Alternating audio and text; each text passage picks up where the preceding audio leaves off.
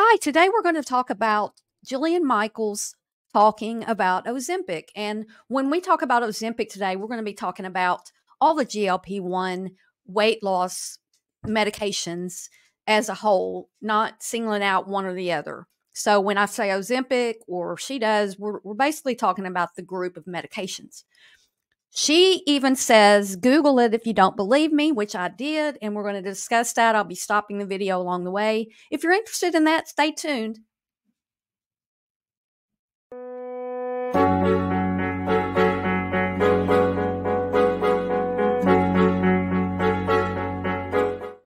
Okay, let's watch this.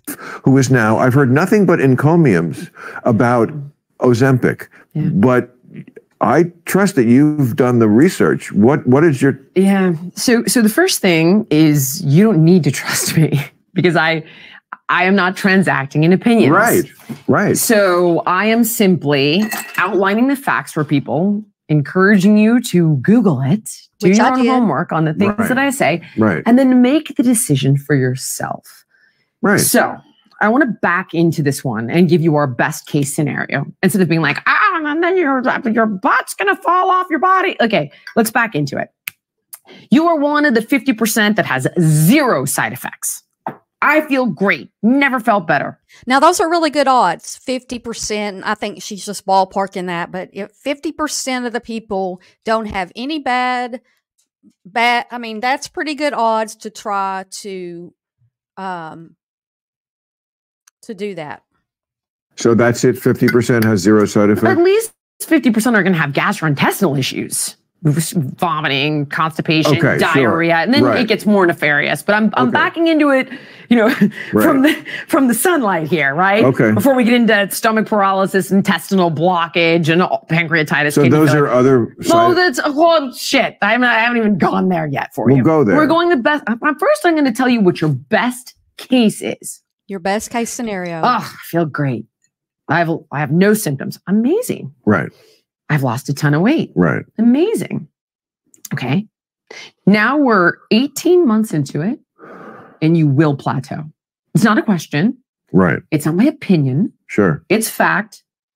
Hashtag let me Google that for you, right? Yes. So now you've plateaued. Another thing I think people, just sorry to interject, but people sometimes don't know is that many drugs have, we would call it in politics, a sunset clause, like they end. Like I know someone who's on, they have a pill for lung cancer and it does amazing things. But so talking about plateauing, I did Google that.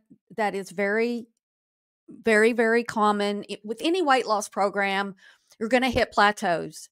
With this these particular medications, you can't go over a certain dosage. When it gets there, you're not going any farther. And your body only needs to lose a certain amount of weight. Your body gets into homeostasis, and that's all the scientific stuff. But this is true. What they're saying here is very true. It does sunset. The body is homeostatic. It does stop working at some point. For that reason, right? The body is like, oh, we've been doing this exogenously, so I'm going to make some endogenous adjustments. Right. And you will find homeostasis. Right. Not a question. So now you have. And just to stop again, the sunset clause that he was speaking of, I believe he is mistaken calling it the sunset clause. Everything I could find, that sunset clause has to do with medications and the marketing of medications, and it may have to do with brands coming out with a product, and there cannot be there can't be a generic of it for so many months or years, and I think that's what he's referring to, but I'm not positive. Have a plateau and it stops working. Right. Okay, well, you can't get off of it ever. And all of the meta-analysis, all of them show that you will gain all of the weight back, 2/3 within the first year alone, and then some. Hashtag, quote, devastating weight regain rebound. Yo-yo dieting. So let me just interject here because I didn't have to look this up. I know this, and I'll just give you what happened to me. I went on a major weight loss program to only lose like 10 pounds. I didn't even need to lose that much weight. I was working out all the time, teaching fitness classes, hiking, running, all the things, right? But I wanted to be smaller. But I'm older, so it's not really that important, right? It's just not that 10 pounds is just not that important. But I did this weight loss program knowing that when I stopped, there was going to be a rebound and a weight gain. I knew that, but I was going to be different. I can beat this thing, right? It didn't work. I got off of the diet plan.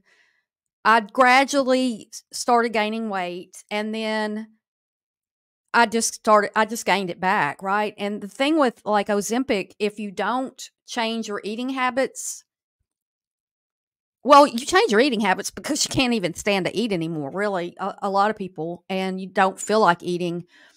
But you have to have a diet that's sustainable.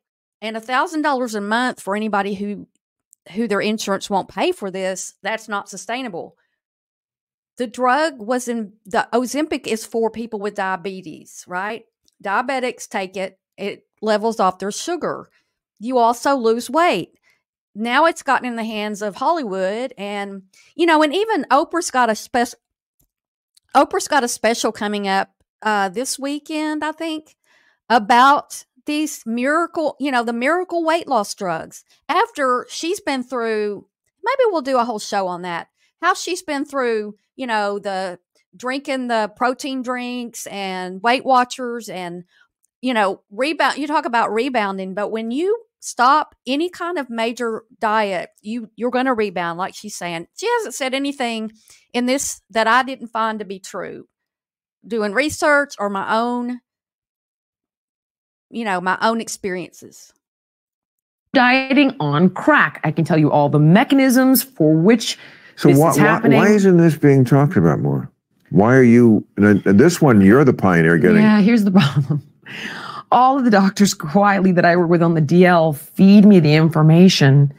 But the problem is, some of them are at Stanford, some of them are at Harvard. They get grant money from these companies. And also, people are such sheep. And once this became like the miracle drug, I call it the one true opinion, then that becomes anointed as the one true opinion. And a lot of media is in the pocket. I used to do 65% funded by Big Pharma. I used to do a bit in my act about the evening news that it was very funny. I wish I could remember it, but it was basically that it's not the news that made me want to kill myself every night. It was the commercials. Everything was people who I can't shit. I can't but you breathe. Know that commercial? All ads for the narrative though, Bill. But pharmaceutical drugs funded the night. I don't know if they still do. Top 65%. Restless leg syndrome 100%. and 100% pills that you don't even know what they're selling. It's just some chick in a wheat field, and she's like So basically, the pharmaceutical companies are funding our news. Now, I did look this up, and pharmaceutical companies give doctors incentives such as free trips, meals, gifts, and other incentives to promote their products. And they get, there was a time when a lot of that stopped, but I think it's changed a little bit how they pay doctors to prescribe name brand medications. And then they've got in 2020, the pharmaceutical industry spent $4.58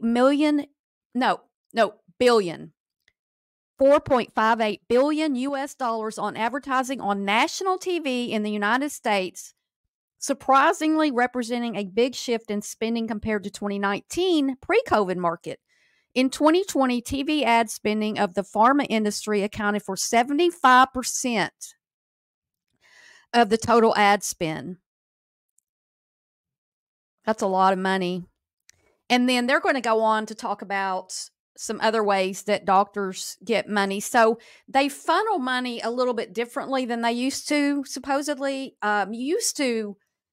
Doctors would just get, here's Super Bowl tickets or something. And now I think they have to do things a little bit differently, but it's still, pharmaceutical companies are huge business. Think about now that COVID is, calmed down. I won't say it's over, but they say it's over, but now that it's just considered like the flu, then Pfizer and these other companies that made these, people call them the jab, but anyway, the COVID vaccines are, they're losing that income. So they're on to the next thing. He looks happy, and it's like, get this shit, you'll be happier. Okay, but here's what they're actually buying. They're buying the episode of 60 Minutes where Dr. Fatima Cody Stanford, who's a paid spokesperson for Novo Nordisk, is parroting research paid for by Novo Nordisk. And the anchor is like, oh. No, I mean, it's insanity. Again, it's a commercial for the drug. What I was saying before, people are scared. This is a subject that scares them. They want to believe the people in the white coats are pure and they have the answers and they couldn't be corrupt. And they spend tens of millions and it's a business. Buying doctors.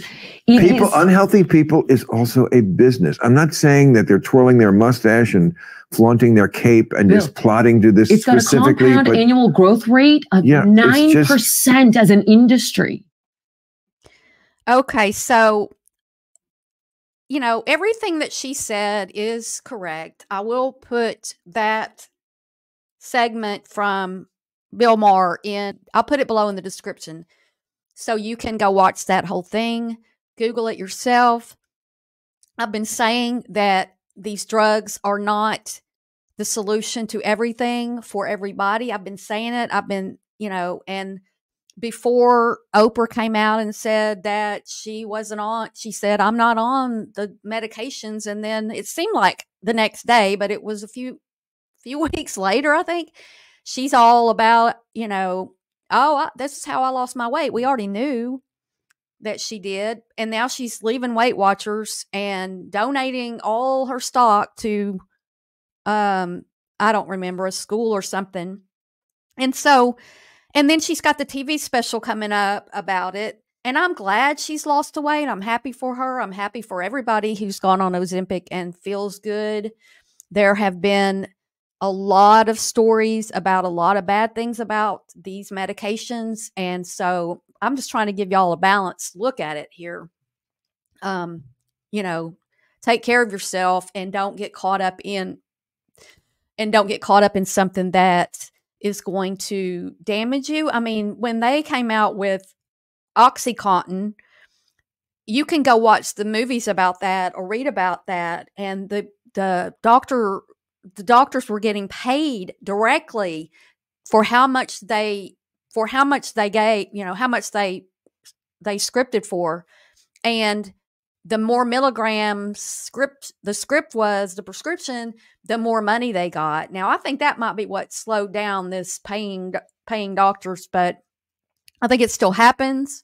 She says it's still happening. I don't know that for a fact. I'm not here to tell you that's a fact, but I'm assuming that what she said the rest of the video was all the truth too. I appreciate y'all watching. If you could give me a thumbs up, and also how about subscribing if you haven't. I'm coming up with a lot of new content and I really like interaction. If y'all want to comment below and let me know what you think about if you've had any experiences with the medication, I'd love to hear that in the comments. Y'all have a great day and I'll see you soon.